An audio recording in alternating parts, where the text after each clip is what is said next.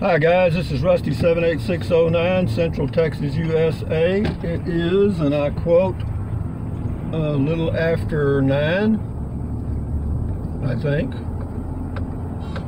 Actually, it's getting close to 10 a.m. It's 46 degrees. But anyway, here I am. I'm thinking about solar again, and I thought I'd just do a short video and let you know what I found out for me. I live in a 16-foot Coachman Clipper Cadet CFB travel trailer. I've full-time RV'd for over 25 years, probably close to 30. I'm 72 years old, and I like to go boondocking and dry camping and all that other stuff, and I'm not going to run the red light. And so it requires me to have some solar. I have a Zamp solar suitcase thing that's 120 watts.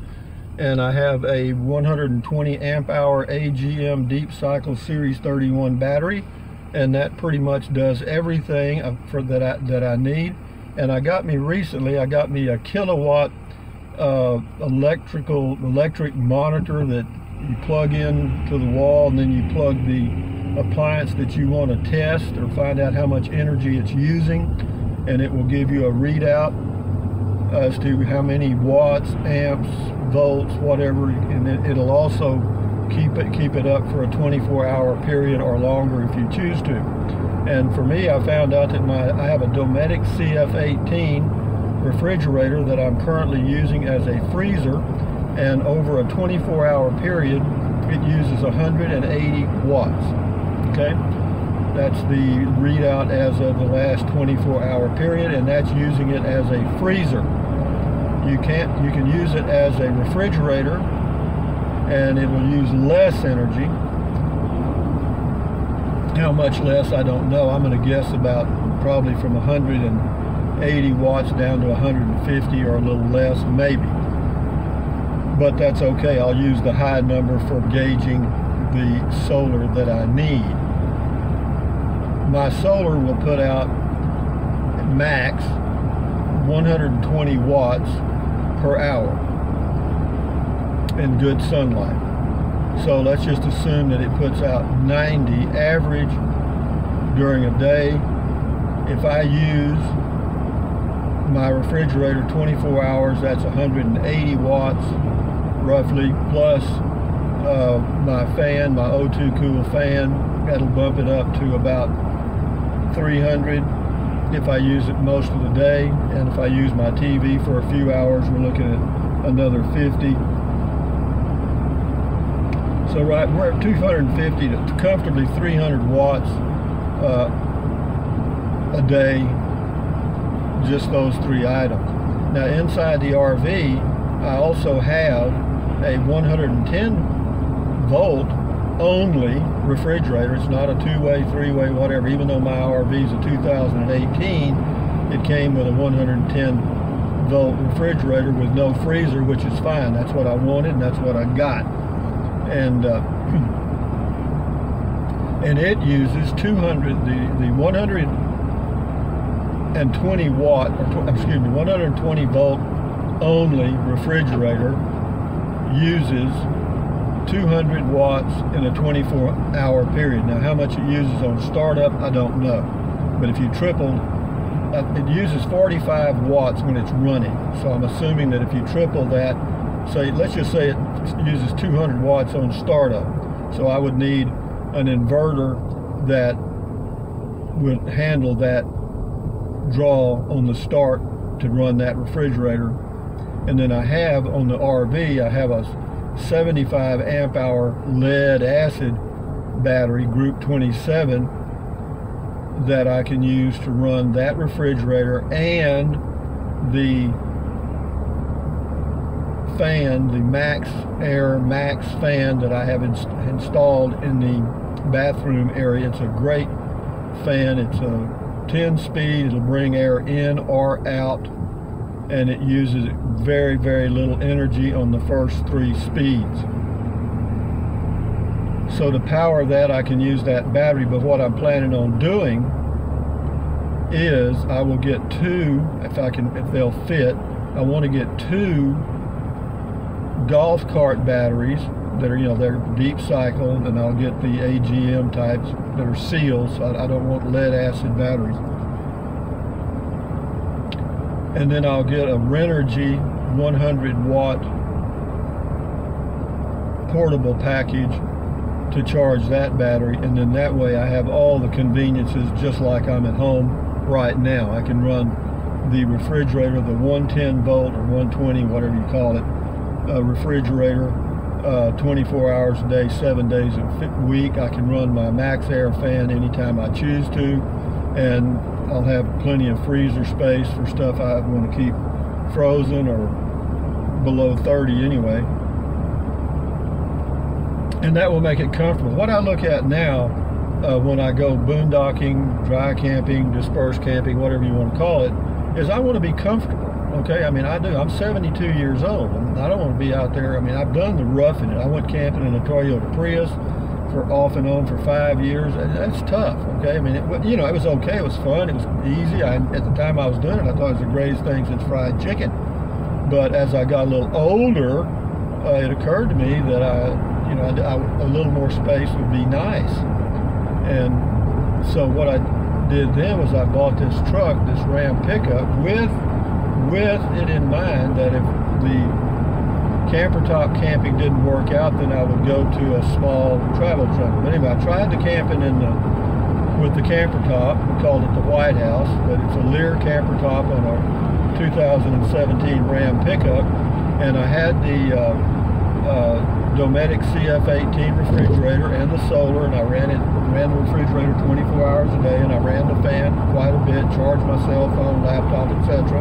And the battery was never below 75%, I don't think, because it would only take 3 hours and it was fully charged in good sunlight, So again, what I'm looking at now is if I'm going to go boondocking next year, I want to do it comfortably, so that's my direction now. Now that I know where I'm at, because it looks like with the using the ZAMP to power the ZAMP portable suitcase thing, the 120 watt panels, or 120 watt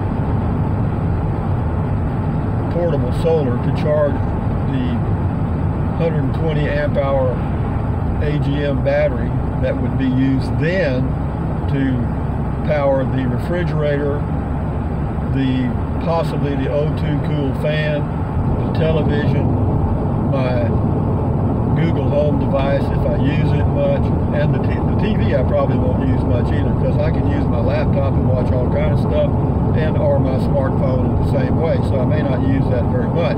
But even if I did, that would be a total energy consumption on that side for those items of around 300 to 350 watts, which would be comfortably maintained by that 120 watt portable solar panel. So that takes care of that. And then for the RV part, which all of that would be inside the RV, of course, but then I'd have a separate power system for powering the 110 volt or 120 volt, whatever it is, refrigerator using an inverter, a pure sine wave inverter, so it doesn't damage it. And also the max air vent fan, which, you know, if I use the max air vent fan, then I don't need to use the O2 cool 10-inch 12-volt fan. Maybe, it depends on how warm it is wherever I am. I can always move if it's too warm. But that battery I have that came with the RV, again, it's a 75 amp hour Group 27 lead acid battery, and it may not be enough battery, because I think if I use that refrigerator 24 hours a day and it draws 200 watts, the max air fan is going to draw, if I use a lot, another 100 watts. As for lighting and so forth inside the RV, it's all LED lighting, so that would be a minimal. Let's add another 50 watts for that. So we're looking at say 250 watts there. So that might be a little bit much for that battery. I don't know. I don't know if it'll, how much energy it'll store. I have to check. But I believe that'll all work out comfortably. But I'm looking at getting probably my next purchase, a major purchase, I guess you'd say.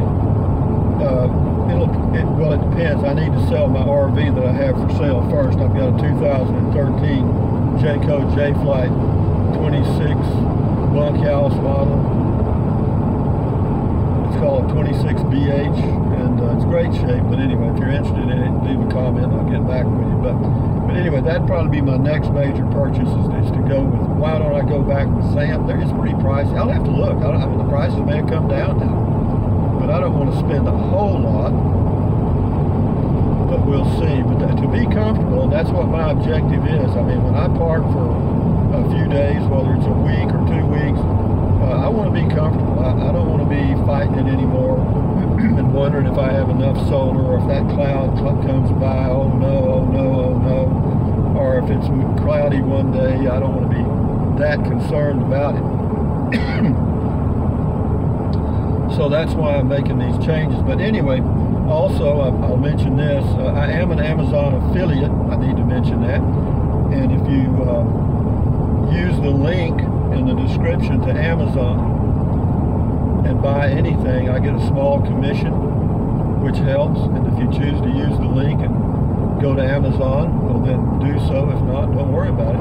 I'll leave a link there to that, the kilowatt device, or I'll just leave one link. I may just leave a link to some solar portable stuff, and you know, then you can go anywhere. Or I'll just leave a link to generally Amazon, and you can go check out whatever you want to check. The measuring device that I have to measure the watt usage, it's called a kilowatt, 3 words, kill a watt. It's a P4400 model. It costs about $23, and if you're going to have solar, you need one, because you need to know how many watts you use in a day for all the things that you plan on using. Because once you know your total wattage, you got to start, in my opinion. And I'll probably get a little feedback on that, because there's a lot of variables in solar. But if you know your total wattage consumption in a 24-hour period, then you're good. It's a good place to start. But anyway, we're in Kingsland, Texas now. And it's a small little unincorporated community in central Texas where I live.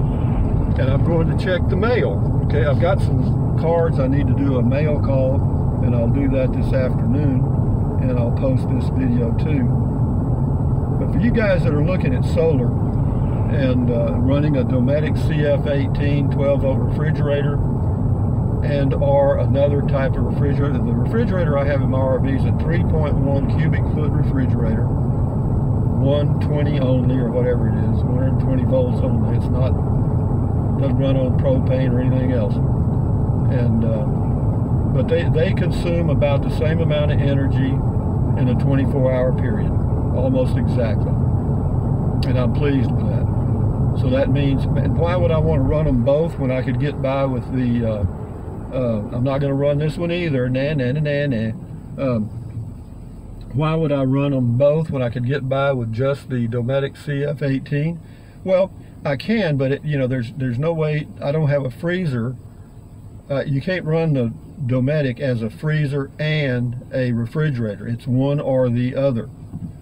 So I would be without a freezer, and I do like to have a freezer because I like to have some frozen fruit, frozen veggies and stuff, because they stay fresh for a long period of time, and I still want to eat healthy while I'm boondocking, because I may be gone for a few months, I hope. And so anyway, we're here at the post office now in Kingsland, Texas on a Saturday morning. So, but yeah, again, I'm 72, I just want to be comfortable, so I'm probably going to add some solar, and it'll probably cost me, with the batteries and everything, I'm budgeting $800.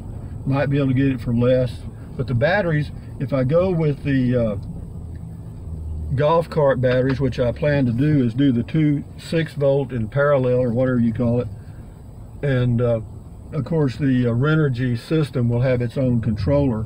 The thing I don't like about the Renergy system is, number one, I don't think it's the same quality as the ZAMP, and number two, the controller on the Renergy suitcase portable system is I'm told it's not waterproof, while on the Zamp it is. And you know, you could be gone or out somewhere and some rain come and you'd ruin a unit. But anyway,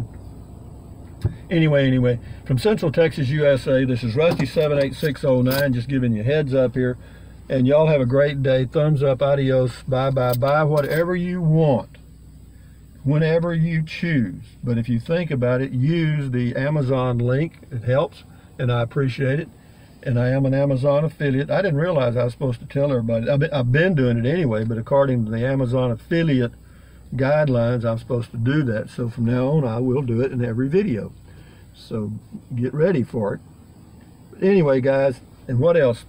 Drink plenty of water, 3 or 4 quarts a day. Won't hurt you. It's good for you. It'll help you avoid gout, kidney stones, help you lose weight because you'll be full of water. And take deep breaths. Breathe in through your nose deeply. Hold it for a few seconds and then breathe out through your mouth. Why? Because that relieves stress, and relieving stress does what? Lowers your blood pressure, and lowering your blood pressure is good for you anywhere in the whole world. So having said that, guys, from Central Texas, USA, keep your health, because we're going to go somewhere, I hope. Anyway, enjoy. Adios.